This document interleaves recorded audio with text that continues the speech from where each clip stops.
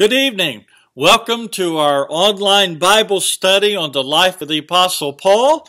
I just wanted to let you know tonight is not a live study as we have done in previous weeks. My wife and I are on vacation, and so these lessons have been pre-recorded so that we can continue the study even while we are away on our vacation. Lord willing, we'll continue with these pre-recorded lessons over the next week or so. We plan to be live again on Wednesday night, November the 25th at 6:30 p.m. Eastern Standard Time. So I hope that you can join us for that live broadcast. But if you just keep tuning in on Wednesday evenings at 6:30, the regular time, you shouldn't miss anything. And everything should be back to normal on November the 25th. Tonight we are going to be starting back in Acts chapter 21, and we're going to be moving on into Acts chapter 22. Paul made the Pharisees mad just by looking at them. In their rigid world, blind men were blind because they were sinners. And people like him didn't get second chances. Jesus, if you remember, healed a blind man. And what perturbed them about the blind man was how he had gained his sight. Back in John chapter 9, verse 11, it says, "He answered and said, A man called Jesus made clay and anointed my eyes and said to me, Go to the pool of Siloam and wash. So I went and washed, and I received my sight." But this was the Sabbath. Everyone knew that making clay on the Sabbath was sinful. Therefore, Jesus was a sinner, and sinners couldn't perform miracles. This had to be some kind of a trick. And so they said, "Give God the glory," they said, egging this fellow to confess. "We know that this man," speaking of Jesus, "is a sinner." But the man who had been healed of his blindness, he could only answer in John 9:24, "Whether he's a sinner or not, I do not know. One thing I do know, that though I was blind, now I see." And he just stood there and blinked at him. And that just really made him mad. The Jewish leaders in Jesus' day were responding in frustration to an unanswerable argument.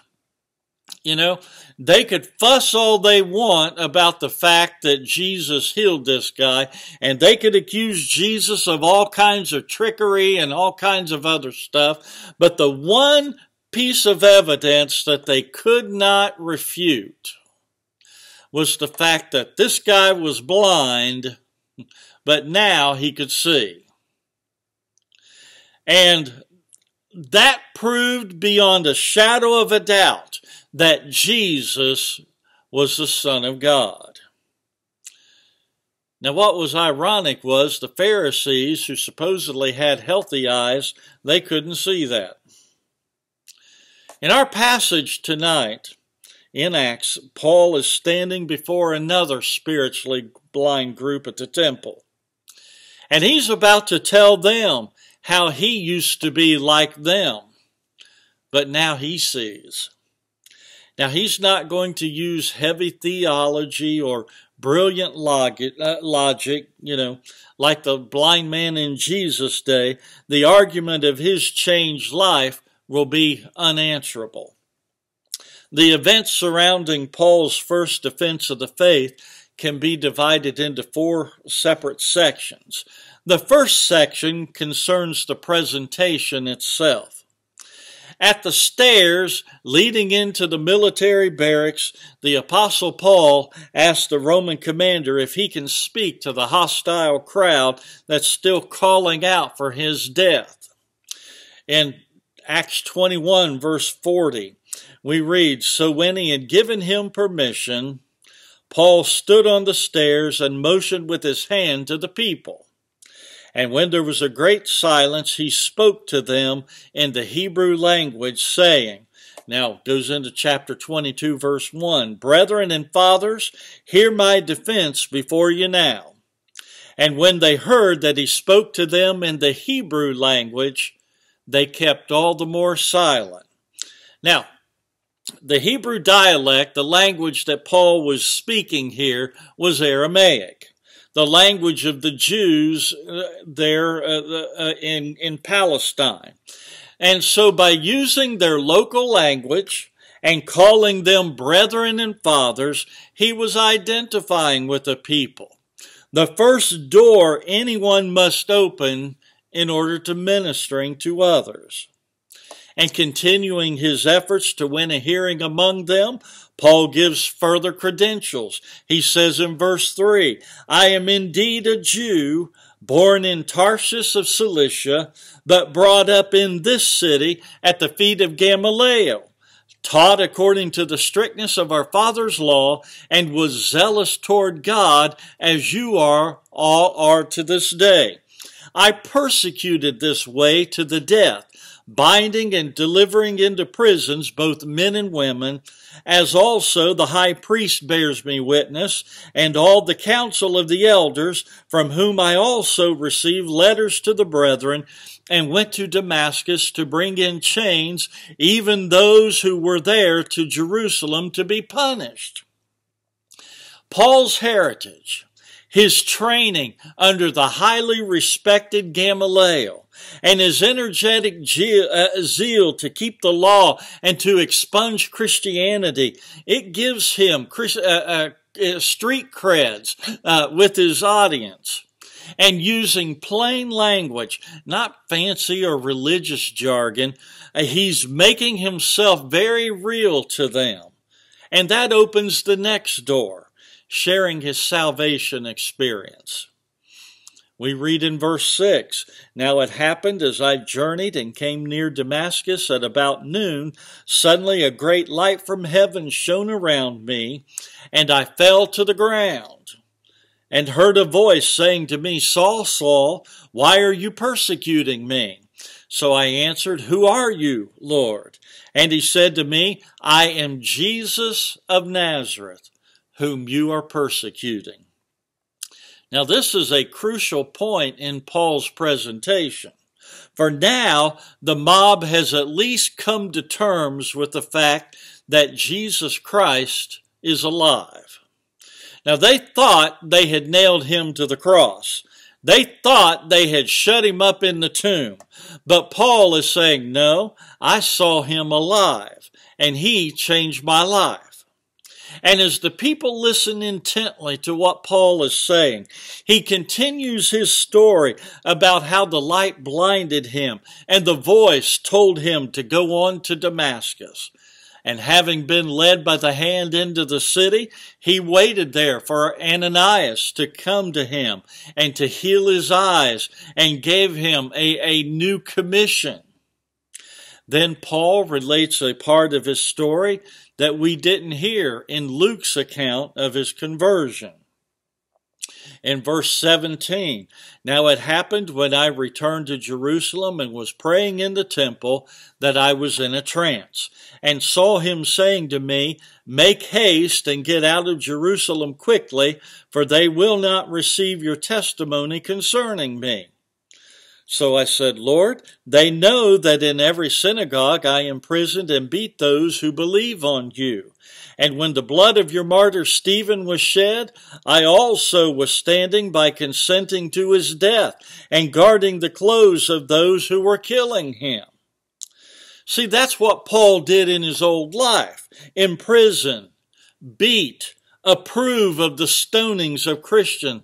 But the Lord utterly interrupted and divinely moved in his life, and that changed the course of its direction. You know, the most radical shift in Paul's thinking occurred when God explained to him his new plan for the world. So Paul, he recounts to his Jewish listeners what the Lord told him next.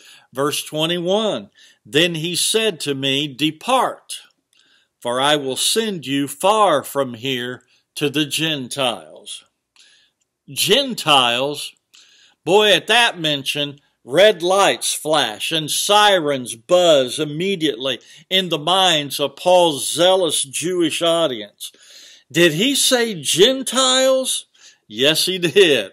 The man actually used the G word. Boom! That's all that volatile crowd needed to hear. What an explosion. They had heard enough. It was not Paul's experience with Jesus that set the crowd off. It was his mention of the Gentiles. This man is concerned about Gentiles. We don't talk to Gentiles. We don't relate to Gentiles. Our children don't go to school with Gentiles. We don't want anything to do with those Gentiles. See, to the Jews, the Gentiles were like a pack of wild dogs. That was all the crowd needed to hear. And although Paul wasn't quite finished with what he wanted to say, in their minds, he was done. Verse 22, and they listened to him until this word. And then they raised their voices and said, away with such a fellow from the earth, for he is not fit to live. Then as they cried out and tore off their clothes and threw dust into the air. You know, the possibility that God could relate directly to the Gentiles through Christ, that greatly offended them.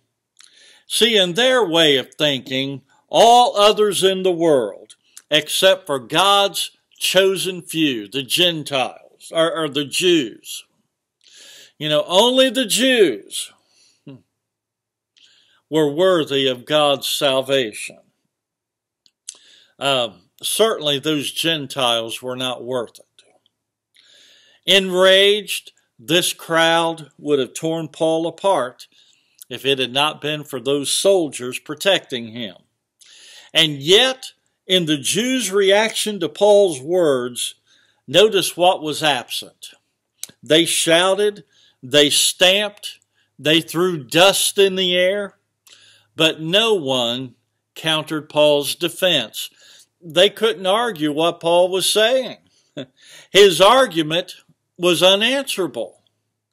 He had presented a subjective account of his changed life, and he had backed it up with the objective reality that Jesus Christ had risen from the dead. In addition, that same risen Christ had changed thousands of other people who, along with Paul, were turning the world upside down. All this evidence was just too much for them to handle. And when the Roman commander saw them become violent, he reacted quickly to silence the riot. Now, we pointed out last week that this commander, he was Greek-speaking. He didn't understand Aramaic, and so he had not understood a word that Paul had said. In his mind, something criminal must have been behind all the turmoil. And in verse 24, we read the commander ordered him to be brought back into the barracks and said that he should be examined under scourging so that he might know why they shouted so against him. Now, why would the commander order him to be scourged? Now, this was not really a punishment per se, but it was simply the most effective way of extracting either the truth or a confession. The scourge was a leather whip studded at intervals with sharp pieces of bone and stone. Few men survived it in their right senses, and many folks died when they were being scourged.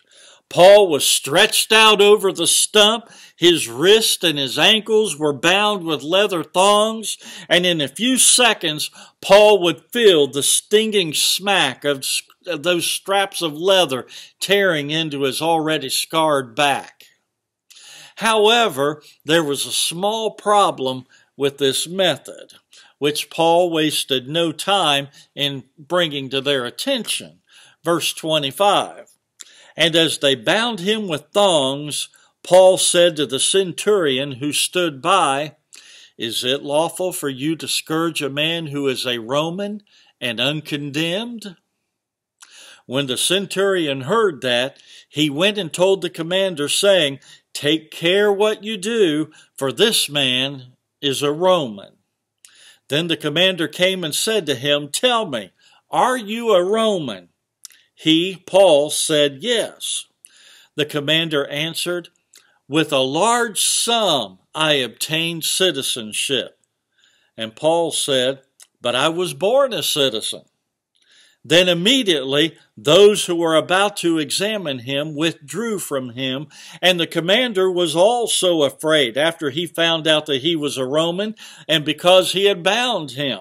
Now, imagine the shock that came on the face of the guy with the whip. I mean, he had no clue that Paul was a Roman citizen. And he immediately informed his superior, who went to the commander, and the whole torture was halted. And suddenly, all of these soldiers are afraid. See, under Roman law, citizens of Rome were not to be tortured without a fair trial. And these soldiers were about to commit a crime punishable by death. So it was like when Paul says, is it lawful for you to whip somebody who is a Roman citizen? Put the whip away, get him out of there, untie him. You know, this whole thing had to be exasperating to this Roman commander. He had to pay bribes. He had to buy his citizenship, and he told Paul so. And Paul calmly says, oh, I was born a Roman citizen. Case closed. The issue would be forced to go to the Jewish Supreme Court, the Sanhedrin. Knowing that it was illegal for a Roman citizen to be bound and beaten, Paul stops the soldiers in their tracks. For although Christ had called him to suffer for his name, that did not include enduring needless suffering. And Paul knew his task wasn't completed yet. He still must go to Rome, and so he wisely guarded his life. As a result, since the commander couldn't whip the answers out of him, he turned him loose again to his own people. We read verse 22 in chapter 22, verse 30. The next day, because he wanted to know for certain why he was accused by the Jews, he released him from his bonds and commanded the chief priest and all their council to appear, and brought Paul down and set him before them. Now, we'll reserve Paul's address to the Sanhedrin for next week. But for now, let's pause for a moment to review a couple truths out of this passage. First, from Paul, we learned that experience alone is questionable, but a testimony based on facts is unanswerable. See, whenever you and I witness, the focus of our witness ought to be Jesus Christ, His life, His death, His resurrection. See, these are the bones and the muscle of our testimony. And our personal experience is the flesh with which our hearers identify.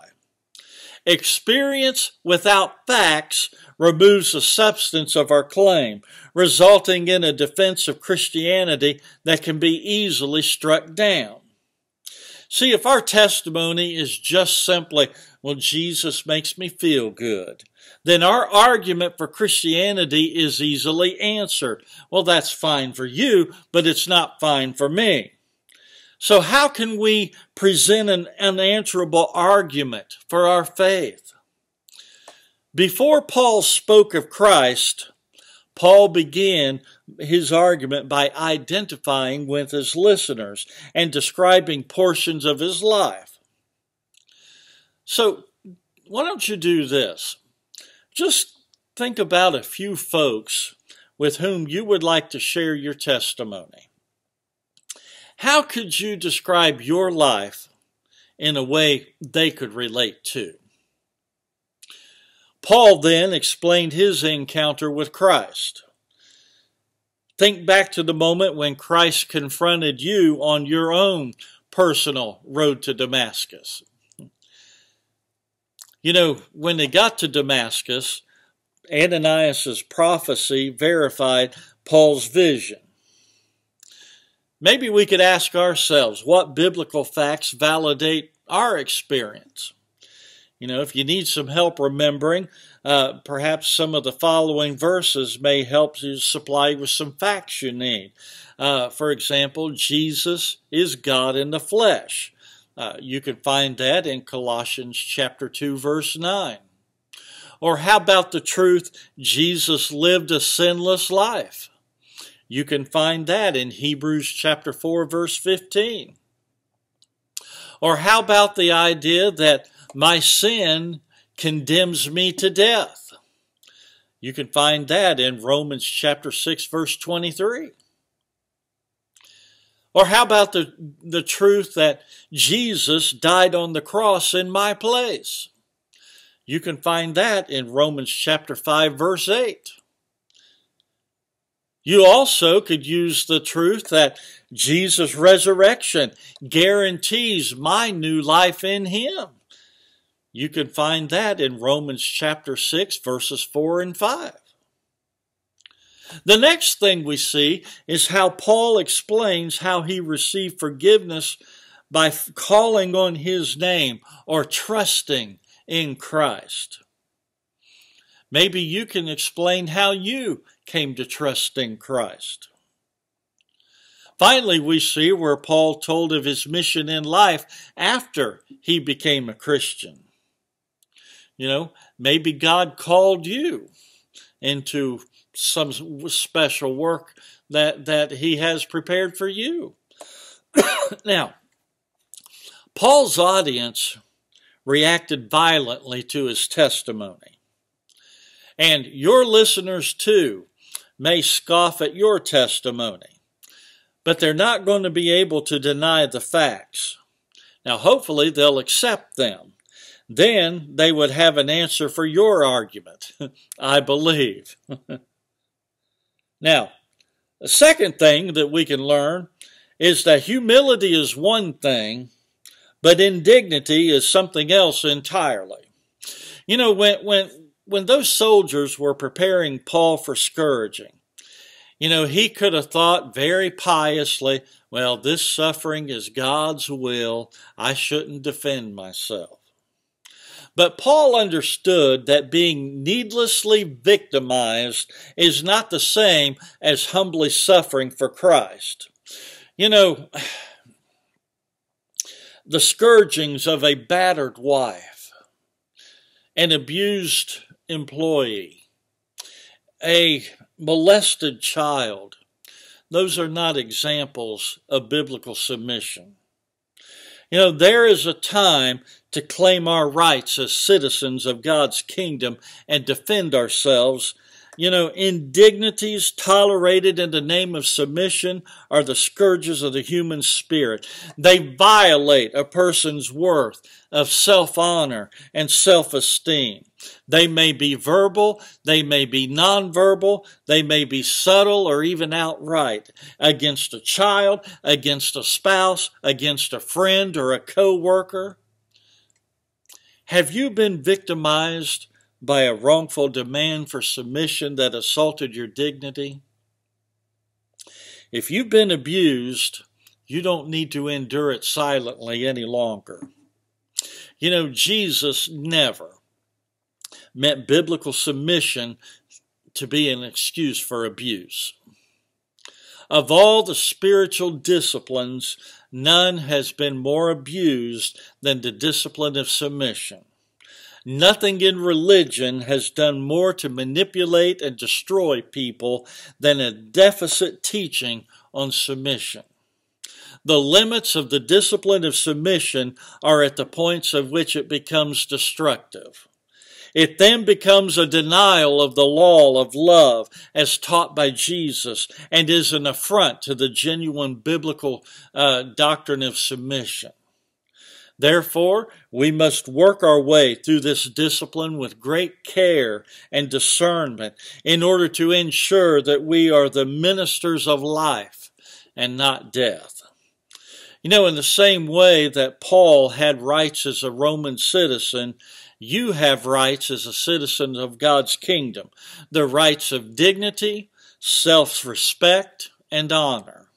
If you are being abused, or someone in your home is, take the first step to freedom by calling it what it is. Don't be afraid to stop denying it. Denial is not your friend. It's just another attacker. So, understand, you do not have to allow yourself to be abused. My hope and prayer is that if you are in a situation where you are unsafe, my prayer is that you will seek safety. Find someone that you can trust. Find someone who can help you. It would be the best thing for you. And let someone pray for you. Let someone help you in your situation. Let's pray together. Father, we come to you this evening. Lord, we just pray that you would be with each of us tonight. Lord, you know our hearts. You know the situations that we're in. Father, I pray for those who are maybe trying to defend themselves and maybe they're wanting to share their testimony and they don't know the best way to go about that. Father, I pray that you would just give us wisdom. Help us to take lessons from as we've seen Paul give his testimony here tonight. Father, I pray that you would help us. I pray that you would give us wisdom, give us the words to say. Lord, we just pray that you would just be with those watching tonight. Lord, you know the individual situations each find themselves in. I do pray for safety for those that might be undergoing abuse or maybe are being taken misunderstood. And Father, we pray that you would grant them safety. You would help rescue them from that situation. Father, we pray that tonight your blessings would be upon our lesson. Help us to become better witnesses for you. Father, we ask this in the precious name of Jesus. Amen. Thank you for joining us tonight. As I said, my wife and I are on vacation, and so we are not going to be broadcasting a video this Sunday, but we will be back next Sunday at 6:30 p.m. with part 29 of our Life of Paul online Bible study. Again, that study will be posted at 6:30 p.m. It will not be a live broadcast. The lesson's been pre-recorded, and it'll be posted at the regular time. If you miss any of the lessons or sermons, you can check them out on Facebook, or you can also go to our YouTube channel and watch them there. Just type in Lebanon First Church of God into the search bar on YouTube, and you should be able to find our channel. If you have a Google account, a Gmail account, you can log into YouTube using your Google account, and you can actually subscribe to our channel. So hope you check it out. Thanks again for joining us this evening. May God bless you as you seek first the kingdom of God and His righteousness. You are loved. We'll see you next time.